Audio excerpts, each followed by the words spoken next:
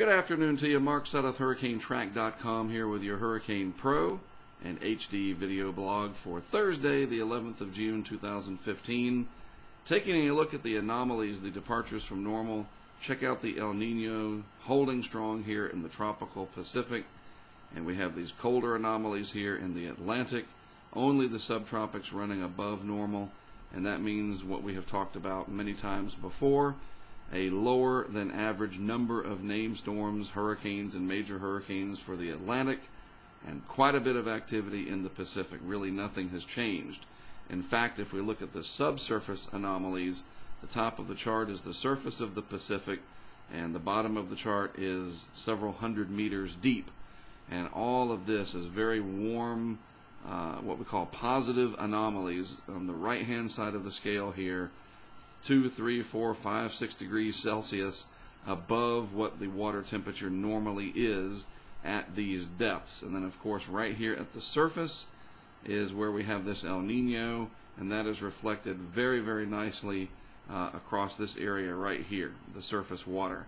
So the El Nino holding strong, looks like it's going to do so for the rest of the year, and then probably fade out as we would expect it to do. Looking at actual temperatures, boy, the Gulf of Mexico warmed up very significantly. Everything in the green shading is 29 degrees Celsius or higher. The yellowish color, mustard color, and then the orange, 30 and 31 degrees Celsius. What does that mean? That means the water temperature is in the mid to upper 80s across a good part of the Gulf of Mexico. Now, that doesn't matter if we don't have any hurricanes coming in to take advantage of that warm water. But it is certainly warm enough to support very intense hurricanes if, in fact, they ever show up. Same is almost true for the western Atlantic, though not quite as warm. We do have low 80s here, just south of areas where we were completely iced over during the winter. Now the water temperature is 50 to 60 degrees warmer than it was in February and March. That's amazing. And then off the southeast coast, very warm, low 80s as we would expect, but a little bit warmer than it normally is. So again, if we have a hurricane coming up the east coast, it will have warmer than normal water temperatures to work with that are undisturbed. We just don't have anything, fortunately, to worry about. Of course, it's only June, and the peak of the season isn't until September anyway. In the Pacific, we do have Tropical Storm Carlos. Good news for Mexico. It looks like it's going to turn back to the northwest with time and stay away from the areas such as Manzanillo and Acapulco. If we look at a satellite picture, well-defined tropical storm in the satellite picture. And you can also tell, which I'm getting ready to look at the models for you, nice area of high pressure sitting to the north. How do you know that? All this sinking air up here, no cloud cover. You can tell there's a big ridge sitting to its north. And so Carlos can't turn into this upper level, mid-level ridge. It has to go around it, and that's what's going to happen. And if we look at the GFS model, you can see that very clearly. This is the tropical cyclone in the 500 millibar field, about midway up in the atmosphere or so. And then you have this nice area of high pressure.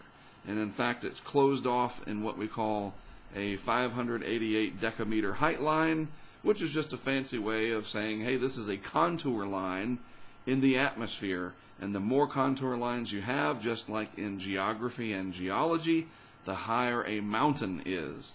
And that's what this is a mountain of air sitting over this part of the Pacific. If we kind of fill it in, this is virtually impenetrable by the lighter, less dense tropical cyclone down here. So it can't turn into this. This would have to move over to the left or the right or break in half with a trough or something for Carlos to go through it, and that's not going to happen, it appears. So folks in Mexico don't have too much to worry about. This should be steered on the south side of this ridge of high pressure, and then it'll be away from the Mexican coastline, and all will be well. So there you have it. You're up to date on the tropics, the Atlantic, nice and quiet, no areas of concern at all across the Atlantic basin right now. Again, I am Mark Sudduth for HurricaneTrack.com and for Hurricane Pro in HD. I'll be back with you probably Friday to give you an update on Carlos, make sure it is behaving the way we expected it to, and I'll talk to you then.